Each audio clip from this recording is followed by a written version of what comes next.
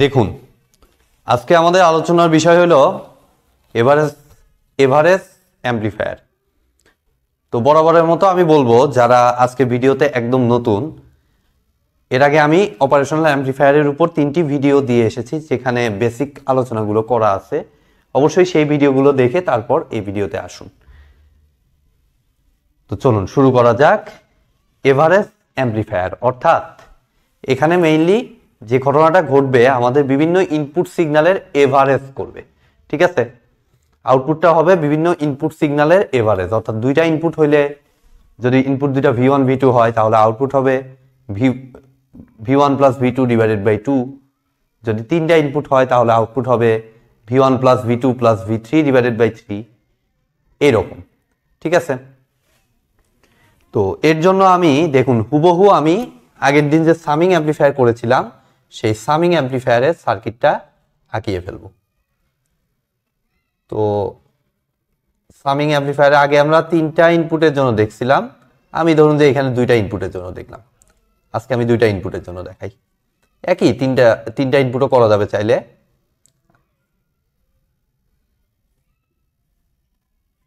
V1 V2 same summing অ্যাম্প্লিফায়ারে দেখুন সার্কিটটা আমি আঁকিয়ে ফেললাম। শুধুমাত্র সামিং অ্যাম্প্লিফায়ারে আমি যে কাজটা করছিলাম, যে দুইটা সিগন্যালের সাম করতে আমরা কি করতাম, যে সবগুলো রেজিস্ট্যান্স, ফিডব্যাক, ইনপুট, এই দুই ইনপুট রেজিস্ট্যান্স সবগুলোকে ইকুয়াল ধরতাম, অর্থাৎ সবগুলো আর করে। ঠিক আছে, বাট এবার আমি করতে যাচ্ছি এভারেজ। তো এভারেজ করতে চাইলে আমাদের অবশ্যই নিচে 2 দিয়ে ভাগ হবে, যার কারণে আমি এখানে যে কাজটা করব, যে ফিডব্যাকেরটা আরই রাখবো, আর এখানে রাখবো আমি, যেহেতু এটা 2 দিয়ে ভাগ হবে, এখানে হবে হচ্ছে 2R। ঠিক আছে,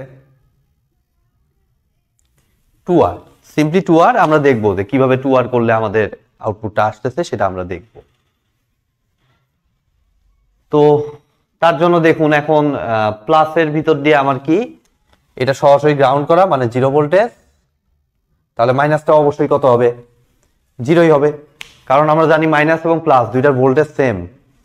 মাইনাস এবং প্লাসের মাঝখানে হাই রেজিস্ট্যান্স থাকার কারণে মাইনাস এবং প্লাসের ভিতর দিয়ে কোনো কারেন্ট প্রবাহিত হয় না, যার কারণে দুইটার ভোল্টেজ সেম হবে, অর্থাৎ ভোল্টেজ ডিফারেন্স 0 হবে। ঠিক আছে, তো প্লাসের ভোল্টেজ যেহেতু 0, তাহলে মাইনাসের ভোল্টেজটাও 0ই হবে। ঠিক আছে, এখন দেখুন V1 থেকে আমরা মনে করলাম I1 পরিমাণ কারেন্ট তৈরি হইলো, আর V2 থেকে আমরা মনে করলাম I2 পরিমাণ কারেন্ট তৈরি হইলো। তাহলে এখানে এসে দুই কারেন্ট মিলনস্থলের কারেন্ট কত হবে KCL অনুযায়ী, I1 প্লাস I2। সেটা এসে এখানে এসে দুইটা রাস্তা পাইলো। তার শিওর যে আমার মাইনাসের দিকে এই দিক দিয়ে কোনো কারেন্ট যাবে না, কারণ এখানে হাই রেজিস্ট্যান্স, কারেন্ট চলাচলের কোনো পথ নাই। তো সম্পূর্ণ কারেন্টটাই আমার ফিডব্যাক পাথ দিয়ে চলে যাবে, অর্থাৎ এই কারেন্টটাকে IF মনে করলাম। তাহলে সিম্পলি আমি KCL অনুযায়ী আমি বলতে পারতেছি I1 plus I2 is equal to IF। ঠিক আছে, এখন দেখুন আমাদের I1 কারেন্টটা কত আসতেছে। I1 মানে 2R এর ভিতর দিয়ে কারেন্ট। তো 2R এর এই প্রান্তের ভোল্টেজ V1 আর ওই প্রান্তের voltage 0, means V1 minus 0 divided by 2R, plus I2 হচ্ছে কত, উপরেটা 2R এর ভিতরে, উপরে 2R, এই সাইডে ভোল্টেজ V2, ডান সাইডে voltage 0, V2 minus 0 divided by 2R is equal to IF। IF মানে ফিডব্যাক রেজিস্ট্যান্স। এই প্রান্তের ভোল্টেজ 0, ওই প্রান্তের ভোল্টেজটা V আউট মনে করলাম,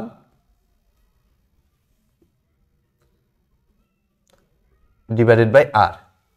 ঠিক আছে, তাহলে এই সাইড থেকে আমি 1/2R কমন নিয়ে নিলে আমাদের আসতেছে V1 প্লাস V2, আর এই সাইডে থাকতেছে minus V out divided by R। তো আর কাটা, তাহলে আমাদের দেখুন আমাদের কাঙ্ক্ষিত রেজাল্টটা আমরা এখানে পেয়ে যাচ্ছি। কিন্তু একটা প্রবলেম আছে, সেটা হলো এই মাইনাসটা। আমরা purely v1 plus v2 divided by 2টা এক্সপেক্ট করি, কিন্তু এখানে একটা এক্সট্রা মাইনাস চলে আসছে। তাহলে এই মাইনাসটাকে কিভাবে সরাবো?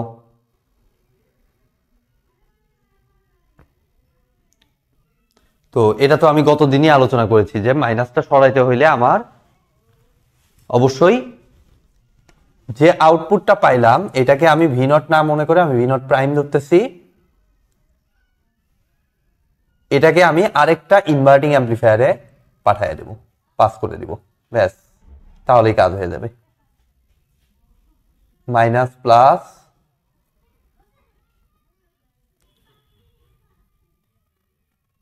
এবং এই দুইটা রেজিস্ট্যান্স ইকুয়াল, তাহলে এই প্রান্তের ভোল্টেজ 0 মানে এটাও 0। তো ভি নট প্রাইম থেকে আমি মনে করলাম i3 কারেন্ট তৈরি হইলো, আর ফিডব্যাক দিয়ে আমার চলে গেল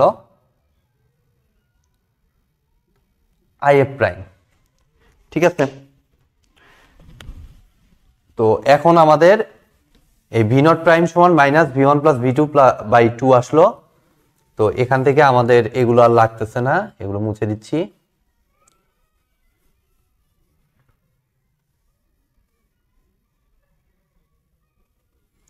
তাহলে এখন দেখুন i3 পরিমাণ কারেন্ট এদিক দিয়ে এসে এখানে এসে দেখলো দুইটা রাস্তা, তার এদিক দিয়ে কোনো কারেন্ট ঢুকতে পারবে না কারণ high resistance.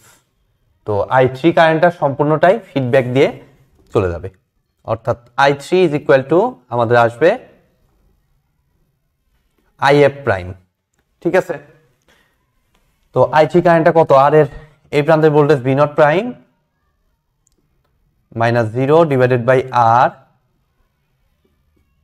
Is equal to 0 minus আর এর এই প্রান্তের ভোল্টেজ 0, ওই প্রান্তের ভোল্টেজ, এটা আমাদের final V out, 0 minus V out divided by আর। তাহলে আর আর কাটা, তাহলে V naught is equal to minus V naught prime. এখন আমি ভি নট প্রাইম যেটা আছে এটাতে যদি ভ্যালু বসায় দেই আমাদের আসতেছে minus v1 plus v2 by 2, তাহলে মাইনাসে মাইনাসে প্লাস হয়ে যাবে, আমরা পাবো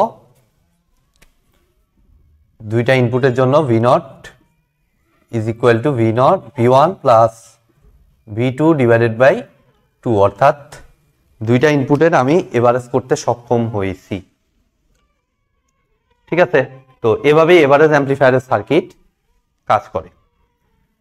তো একইভাবে যদি আপনি তিনটা ইনপুটের ইয়ে করতে চান তাহলে এখানে জাস্ট হবে v1 plus v2 plus v3 divided by 3 হবে। তো নিচে 3 আনতে হলে আপনাকে এই রেজিস্টরগুলো তখন বানাইতে হবে 3R। যদি 4টা ইনপুট থাকে তাহলে এই রেজিস্টরগুলো সিলেক্ট করতে হবে 4R। এভাবে মেইনলি এভারেজ অ্যাম্পলিফায়ারের সার্কিট আপনি ইজিলি ডিজাইন করতে পারবেন এবং সেটা আউটপুট হিসেবে এইটাই আউটপুট দিবে। ধরুন এখানে আর মানে এটার জন্যই আমি বলতেছি, আর হিসেবে আপনি 1K রেজিস্টর সিলেক্ট করলেন, তাহলে এই রেজিস্টরগুলো অবশ্যই হবে 2K করে প্রতিটা। তো এটাই হলো আমাদের এভারেজ অ্যাম্পলিফায়ারের ডিটেইলস ক্লাস। তো আশা করি আপনারা বুঝতে পেরেছেন। আজকের মতো ভিডিওটি এ পর্যন্তই। ভিডিওটি যদি ভালো লেগে থাকে অবশ্যই ভিডিওতে একটি লাইক দিবেন, বন্ধুদের সাথে বেশি বেশি শেয়ার করবেন, আর চ্যানেলে যদি নতুন হয়ে থাকেন অবশ্যই চ্যানেলটি সাবস্ক্রাইব করবেন। ধন্যবাদ।